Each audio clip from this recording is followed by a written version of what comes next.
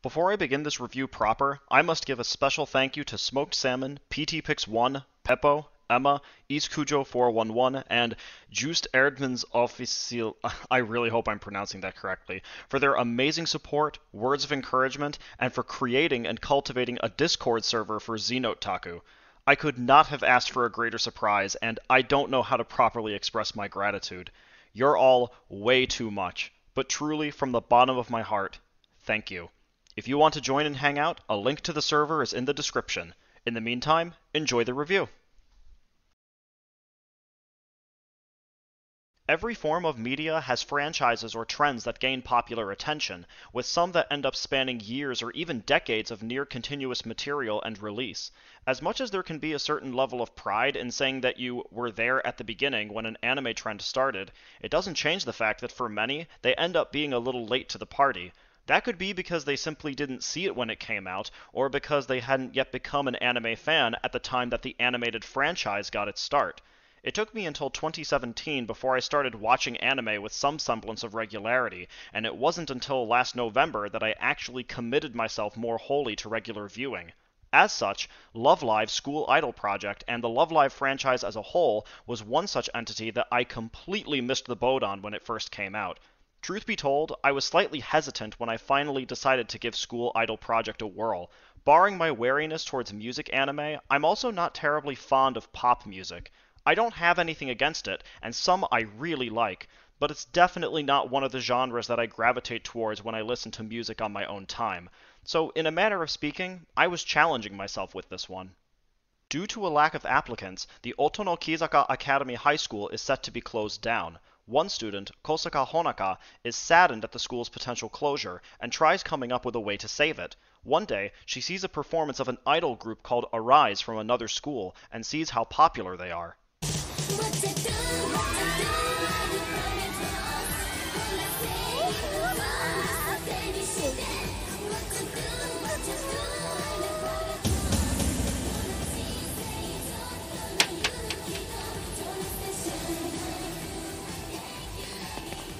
Being inspired by their act, she sets out to create a school idol group for the academy, hoping it will drum up enough enthusiasm to boost enrollment. Roping in her two friends Minami Kotori and Sonata Umi, the three friends form their group called Muse, but will soon realize that forming an idol group is not all having fun. They'll have to deal with all kinds of resistance to their progress, both from within the school and from other idol groups that are trying to make their presence known.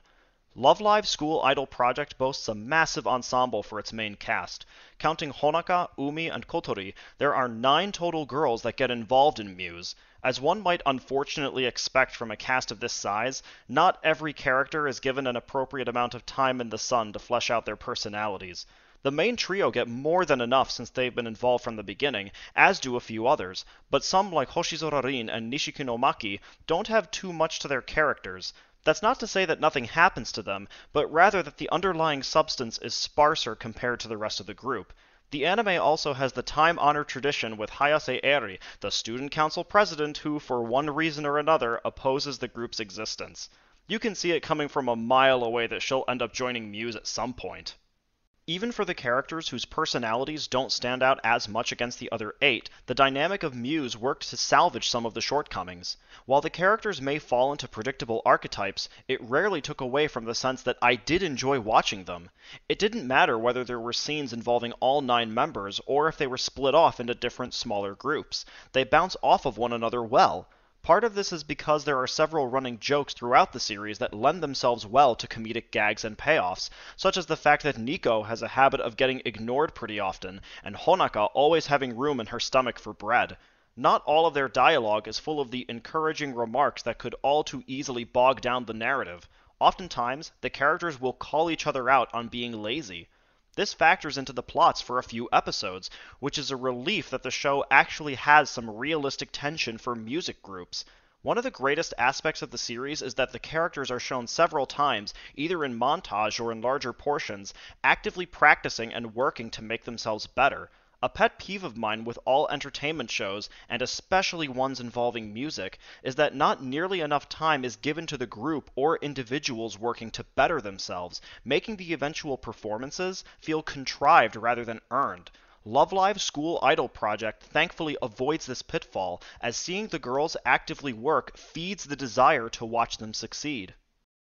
As they move along that path to either success or defeat, Love Live School Idol Project offers few surprises in its predictable story, but even so, it was able to provide some satisfactions. The first season ended in a way that I did not anticipate, making it stand out in my memory compared to other shows, while the latter half of Season 2 seemed like a perfectly sensible plot given the overarching context involved, even if the amount of time practicing seemed less than before. By the time Season 2 was done, I felt that, at least with this particular group of girls, the series had done everything that it wanted to do, and needed to do. If the series had ended there, it would have been a good place to put things to rest. It wasn't anything noteworthy or stellar, but it was fine. But that's not where things ended. A Love Live School Idol Project movie was released afterwards, continuing the story from the cliffhanger at the end of the TV series. It makes the mistake, however, of largely repeating the latter half of Season 2's plot, causing some of the tension to feel wholly unnecessary. Though that portion of the series, I would argue, was the best portion both dramatically and musically, the fact is, we just handled this. We don't need to do it again. The overarching metaphor about flying and the strange woman who Honoka is taken with don't quite achieve the heights that they were trying to reach. But to the movie's defense, the comedy was good, the animation was the best it had been at that point, and there were definitely moments where I was smiling. The film is not bad, but rather just makes the series overstay its welcome, and as such, I do feel is the series' weakest portion. Though it may have ended without the narrative money note that it was aspiring to reach, it consistently managed to do well with the actual music sequences. Not every song is a home run, as there were only 3 that I thought hit the bullseye perfectly, yet even among the ones that weren't as memorable or I didn't like as much, they still made for nice listenings. There weren't any songs in the series that made me want to turn down the volume, which, considering just how much music is featured both by Muse and others, is a notable feat. Therefore, the songs that did manage to win me over really won me over. The choreography and dance sequences were also well planned, and the fact that Muse has 9 members actually worked toward the music sequence's benefit.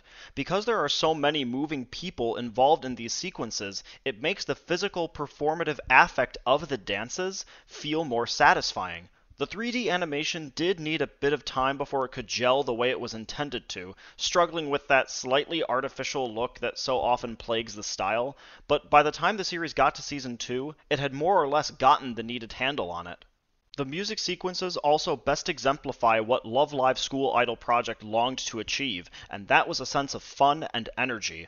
Be it through the comedic goings-on with Muse or tapping your foot to the music playing, the series seeks to leave its viewer with the feeling that they had a good time. While I cannot say that I was smiling throughout the whole thing, there were moments where I was aware of just how much I liked what I was seeing and listening to. In that sense, it succeeded more often than it didn't. It isn't attempting to be the next high-level anime drama, and that's perfectly okay. Love Live School Idol Project is a nice heart-in-the-right-place romp of music and dance, having a good ensemble cast with decent chemistry and some musical moments that soared. While the story runs out of steam by the end and not every character or song is quite memorable, it's a series that embodies fun such that it can, to an extent, make up for some of its problems.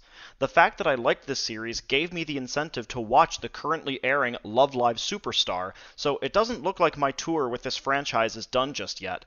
If the series still doesn't quite seem like your cup of tea, then I at least encourage you to give the song Snow Halation a listen. I thought it was far too good to go unheard.